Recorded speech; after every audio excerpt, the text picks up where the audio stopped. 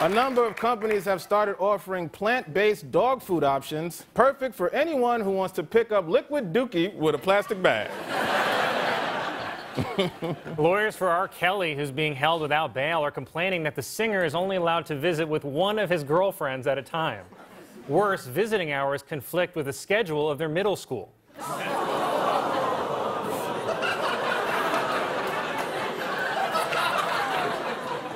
A new study suggests that fathers-to-be should stop drinking alcohol 6 months before trying to conceive a child.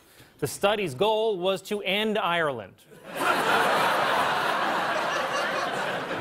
A Manhattan attorney has filed a $100,000 lawsuit against a batting cage company after a faulty machine fired a 75-mile-per-hour fastball into his left testicle.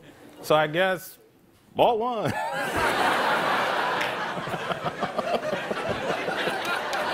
A new study finds that cats actually bond with people like dogs do, but they're too aloof to show it.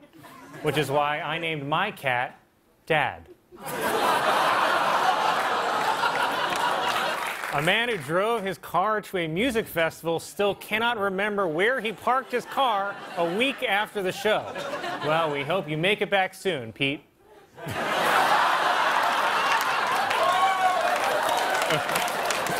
Residents on Staten Island are upset with the local man who keeps a pet horse in his yard, saying the animal smells and attracts flies. But you know what else smells and attracts flies? Staten Island. Two people in Michigan accessed a computer billboard along a highway and changed the display to show a pornographic movie. As a result, police say there were a record number of carjackings.